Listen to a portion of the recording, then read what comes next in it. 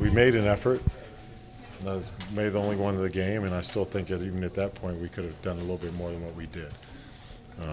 Just quick, frankly, to save you guys some questions, can't shoot like that from three and win any basketball game, and you can't shoot like that from the free throw line and win a basketball game, especially when you do get it within 9-8 points and you miss 3 free throws in a row.